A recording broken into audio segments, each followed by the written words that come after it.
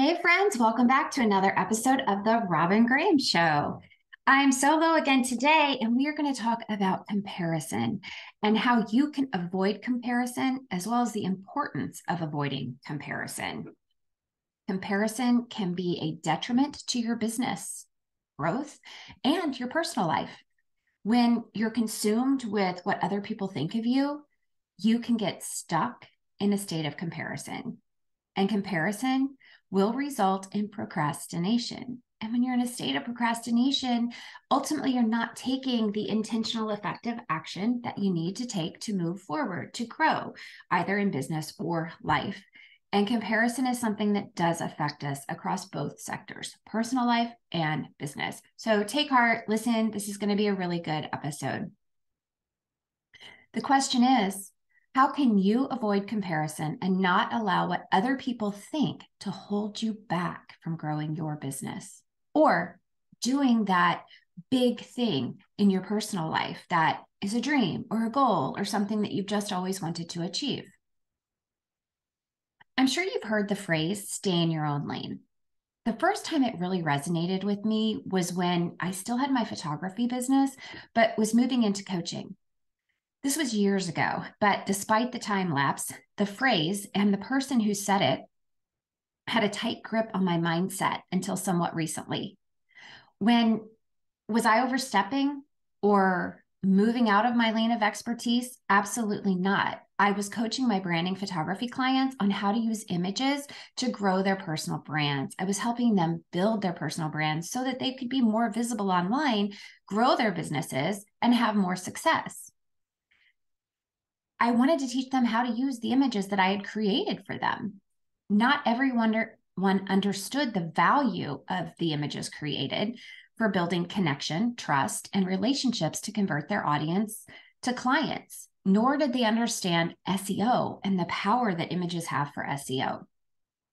Never mind the nuances of sizing images and captioning them for social media. As a result, I decided to create a free ebook to help my branding clients and those in my community use images to their benefit to grow their businesses faster. I mentioned that what I was working on and to this person, and this person took it to mean that I was trying to step into her niche. She thought I was stepping into social media management because I mentioned Instagram.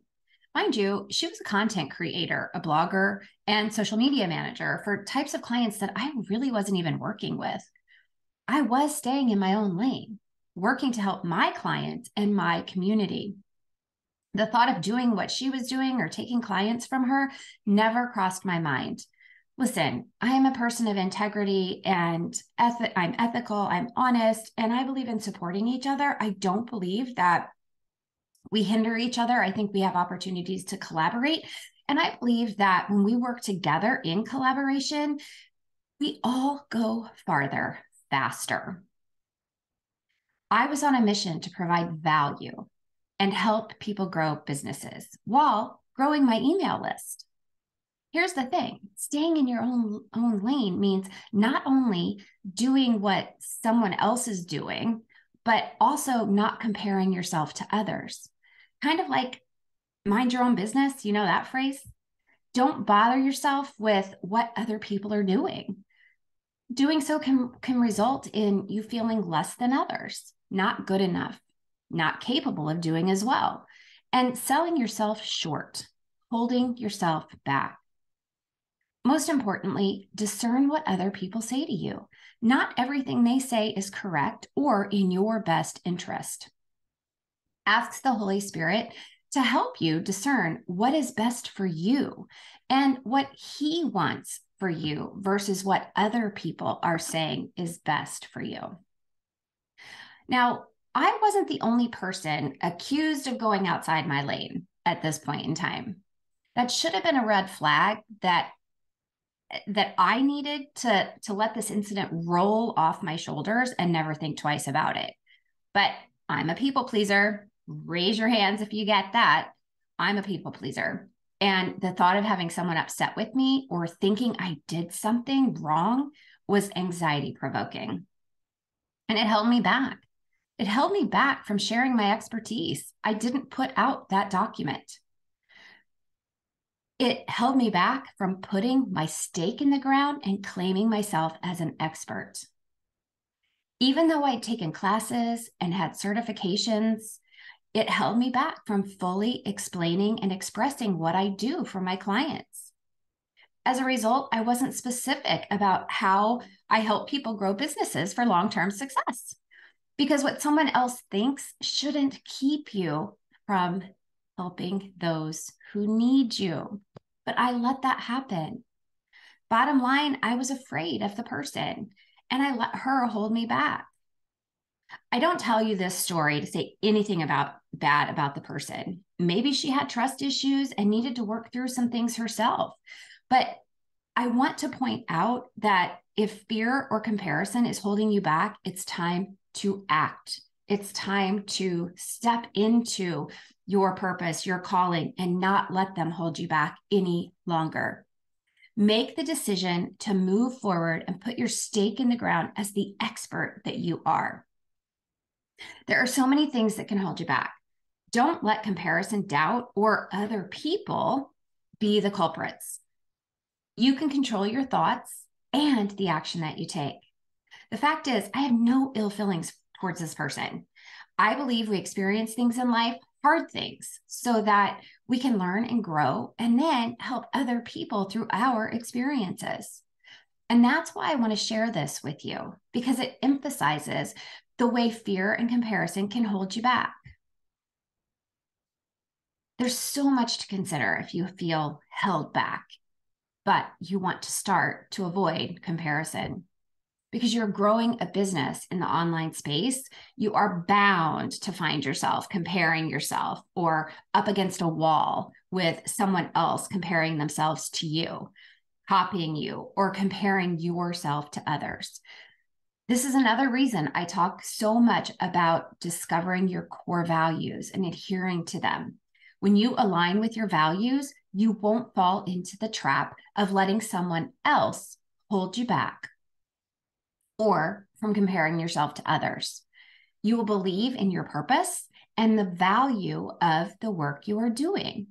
Here's the thing about the online space, especially social media. If you're consuming content and following people in your own or a similar niche, you will end up comparing yourself in good and bad ways. There are a few problems with comparison. Let's summarize them real quick. When you compare yourself and then start doing or saying things that someone else does or says, you lose your authenticity. When you lose your authenticity, you won't stand out. And you may fall into the sameness pool, and your soulmate clients won't recognize why they should hire you. The comparison may hold you back, and you'll procrastinate or stay stuck, like I said at the beginning. You may lack belief or have an increase in doubt and fear because you see something else or someone else doing what you do or appearing to be successful, and you want what they have. You want their level of success. Remember, there are billions of people in the world and enough work to go around, especially when focusing on your unique gifts and abilities and staying aligned with your values and your purpose. The opposite can also happen. You may see yourself as better and become prideful, which is never a good thing. It is always better to be humble. First, because the Bible says so, and we're supposed to do everything for the glory of Christ, not for the glory of ourselves. Secondly, you are more apt to make mistakes and be inauthentic if you're being prideful. Romans 12:3 tells us, don't think you are better than you really are. Be honest in your evaluation of yourselves, measuring yourselves by the faith God gave us. This was an eye-opener for me, this verse. So the fifth thing that comparison can result in is imposter syndrome. Imposter syndrome and comparison kind of go hand in hand because imposter syndrome also leads to comparison. If you feel imposter syndrome, focus on Ephesians 2:10. For we are God's workmanship, created in Christ Jesus to do good works, which God prepared in advance for us to do. In other words, you are a masterpiece with unique gifts and a purpose. Don't let comparison or imposter syndrome or the world distract you from being who you are called to be. Let God lead you and give you the strength and wisdom you need. If you feel you lack any of these things, ask Him for them. He has a plan for you and He will equip you. I love the phrase, God doesn't call the equipped, He equips the called. It's such a good thing to remember. There's always a resource when you believe. When you do anything in your business or life, I'm going to suggest that you evaluate it, but do so from a place of humility. Take time to really evaluate, not an on the surface type of evaluation of, oh yeah, that went well. I did great. But look at the entire picture, including from the perspective of whether it was aligned with your values, your calling, and what God wants from you and the other person or situation. Ask yourself these 3 questions. What worked? What didn't work? And what can and will you do differently next time? When you take the time to evaluate, you will be able to focus on your efforts and not outside distractions. It will help you avoid comparison and imposter syndrome and help you grow faster. It brings the focus inward on to you, your business, your growth intentions, and really on your calling so that you're not distracted. You're focusing on how you can take action to improve. Not everything's going to go your way. There are going to be times when you're told no, someone doesn't hire you, even though you were hopeful and you believed that you were the best person for them. They may still have a hang up with money or confidence or who knows what, that they don't invest in you. And that's why it's important to do this evaluation so you can really see, okay, you know what? Maybe if I said this differently, it would have changed the situation. But when you do these evaluations, I promise you, you'll start to see more growth. You'll just recognize more about yourself, and it'll take away some of that pressure of what other people are doing, because now you know you're taking the right steps and the right action to get to the right place, the next right step that you need to take to grow your business or whatever that is you're working on in your personal life. Whether someone is accusing you of copying them or you are comparing yourself to others, remember, you are unique. You're a masterpiece. Your unique qualities and gifts are meant to be used to serve other people. I have to remind myself of this too, so that I would continue to provide value despite the fear of the person making another accusation of me. It's difficult, but we need to put on the armor of Christ and be strong to avoid letting others hold us back so that we can answer our calling and fulfill our purpose. The fact is, there are people out there just waiting for us to help them, excuse me, and serve them. And if fear is holding us back, we aren't pursuing that. To move past the fear, it is important for me to first pray, and second, to recognize that I am unique and that I'm not your typical business coach. I'm a strategic. I am strategic, I am creative, and I have developed a method, the Purpose to Results method, for growing businesses without relying on social media. That includes blogging and SEO. But those are just a few of the components of my program. Most importantly, my brain is what makes the program so awesome. Not bragging here at all. This certainly is not a brag. This is sharing God's gift to me.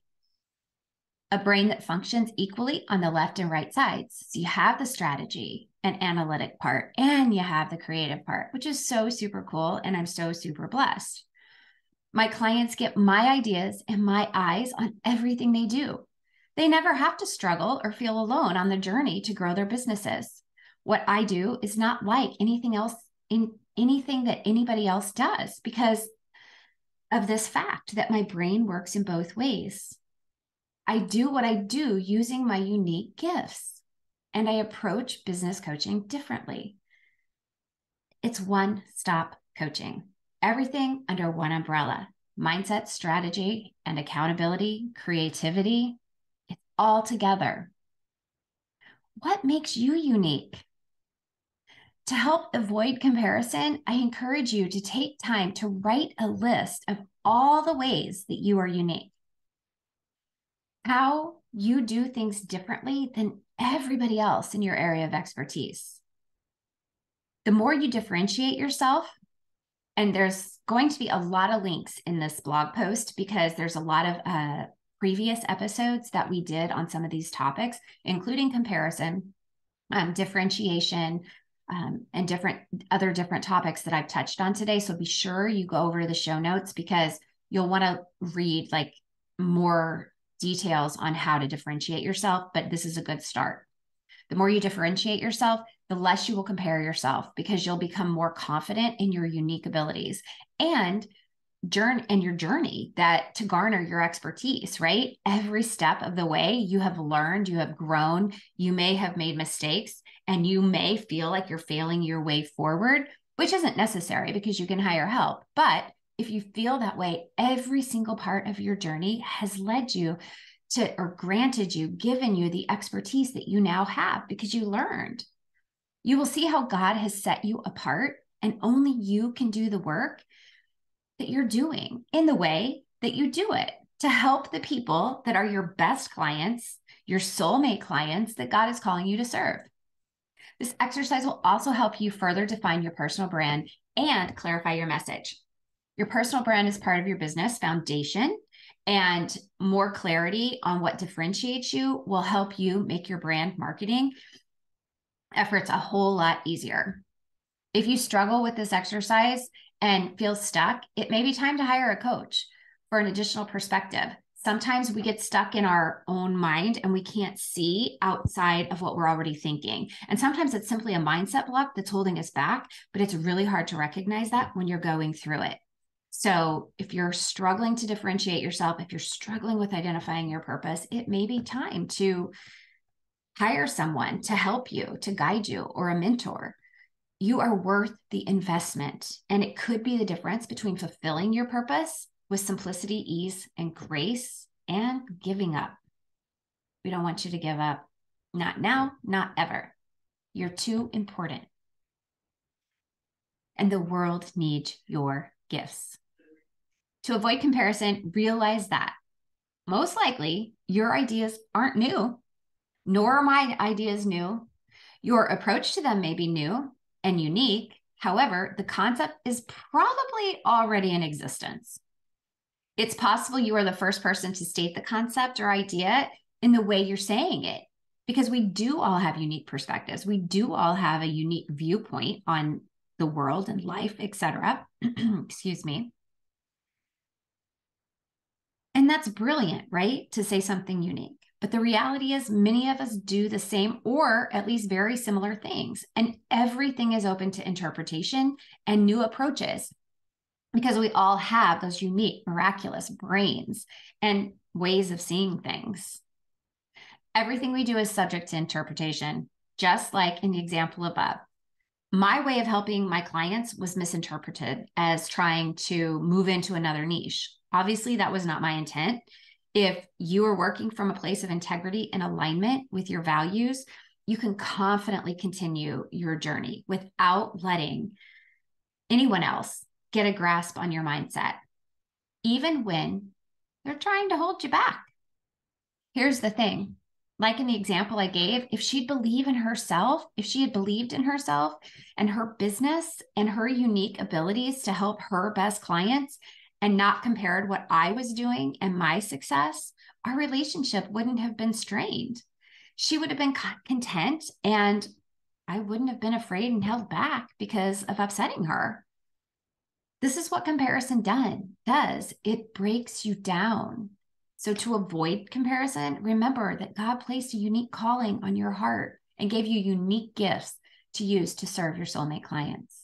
Your soulmate clients are unique to you. God has given you gifts to serve them and solve the problems that they have, that they need to be solved, that only you can do the way you do it. Like I said before, if someone tries to hold you back, remember, God has called you and people need you.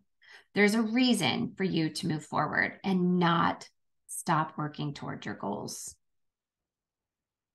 There's no need whatsoever to compare yourself to others, but you're human and it's going to happen. It happens to all of us. It definitely happens to me.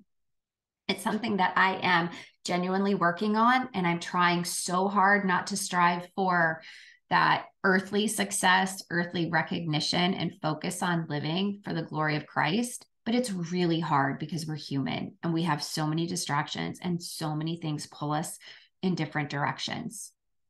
But when that does happen, reflect on Galatians 6:4. And I mentioned this in last week's episode too. It's just such a great verse, and I think it really helps to keep us grounded. But Jody Burnt, she's an author. She's amazing, and I will link her book in the show notes. Her book is Praying the Scriptures for Your Life. But here's how she phrases this verse as a prayer. Heavenly Father, equip me to pay careful attention to my own work and get the satisfaction of a job well done, so I won't need to compare myself to anyone else.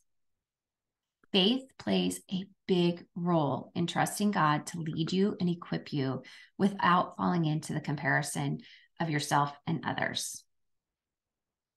Here's a few additional prayers that I want to share with you that Jody has in her book. Heavenly Father, thank you for the gifts you have given me. When I feel like my contribution is weak or unnecessary, remind me that my gifts are indispensable in your eyes and that you give special honor to things that seem less valuable, so there won't be any division among your people. And another one, don't let me harbor envy or selfish ambition in my heart, since that is not from you, and it leads to disorder and every evil practice. That's from James 3:14-16. And my favorite, Heavenly Father, show me how to go ahead and be what I was made to be without enviously or pridefully comparing myself to others or trying to be something I am not. And that's from Romans 12:6. Again, these verses are all in the show notes, you guys, so you can go over and check them out and then write them down or save them for later so that you can always refer back to them. One thing that you can do to avoid comparison is to embrace contentment. Count your blessings and practice gratitude every single day. The more you focus on your blessings, the more content you will feel. It's work. And if you're prone to comparison, it may be hard work, but it is key to alleviating comparison and finding joy as you grow your business. Jody shares a prayer about contentment as well.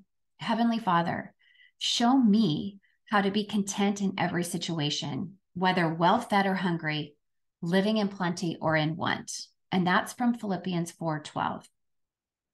And another one, don't let me focus on trying to win the approval of people, but of you. If I were trying to please people, I would not be Christ's servant. And that's Galatians 1:10. One more related to comparison and contentment is this. Heavenly Father, instead of looking around to what others are doing or what their lives look like, may I always stay focused on following you. And that's John 21:22. Likewise, here's a quote by Gary Zimak, author of Stop Worrying and Start Living, that I think will inspire you to learn to lean more into your faith instead of letting others and what other people think and comparison distract you. In order to be peaceful, however, we need to come up with a way to constantly live in the presence of God. I hope you guys found this helpful. I know this is something that I am working on daily to stop striving for all of this earthly, notoriety, so to speak, and focusing more on living my life for Christ, but really looking at Him to guide me, to go in the right direction, to take the right action, and to not let what other people say influence me as much. It's probably always going to happen, but I'm trying really hard to discern more frequently. So I hope this helps you do the same. If you'd like a free resource about how you can build your business or grow your business without relying on social media. There's a link in the show notes to the 10 strategies to start and grow your business without relying on social media ebook. I think you'll find it very helpful and enlightening that you don't have to be on social media until later when you want to build relationships, maybe grow opportunities for collaborations and referral sources, but you don't have to be on social media to start to build the foundation of your business. And then I'm also going to link in the show notes, Praying the Scriptures for Your Life by Jody Burnt, so that if you are interested in buying that book, which I highly recommend, she has multiple of them. She has for praying the scriptures for your children, for your adult children, for your teens, and then praying the scriptures for your life. She's got several of them out on the market, but she is incredible and so inspiring. All right. With that being said, I'm going to close out for this episode, but I will see you right back here next week with another great episode and more valuable content to help you grow your business with simplicity, ease, and grace. Thanks for being here, and I'll see you next week.